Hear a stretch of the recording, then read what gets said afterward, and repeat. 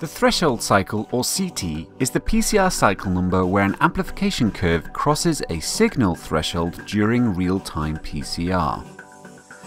In real-time PCR, CT is used as a relative measure of the concentration of target in the reaction.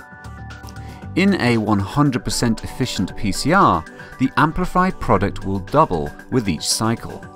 So the number of cycles required to reach the threshold depends on the starting concentration of the target. For example, a CT difference of 1 between two samples means that one sample had twice as much target as the other. The sample with the lower CT had more starting material.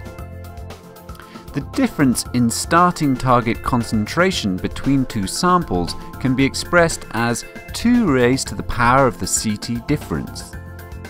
A CT difference of 4 corresponds to 2 to the 4th power, or a 16-fold difference in the starting concentrations of target sequence. Many factors can influence CT. One of these factors is the reverse transcription step.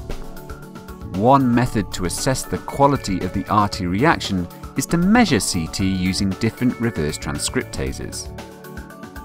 The next generation RT has been shown to deliver a CT that is 1 to 2 lower than the CT provided by most commercially available reverse transcriptases.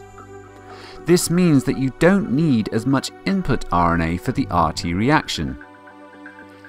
At 1 CT less, you can use half as much starting RNA sample. The ability to start with less input RNA is critical, especially when working with RNA isolated from a single cell or from FFPE tissue samples.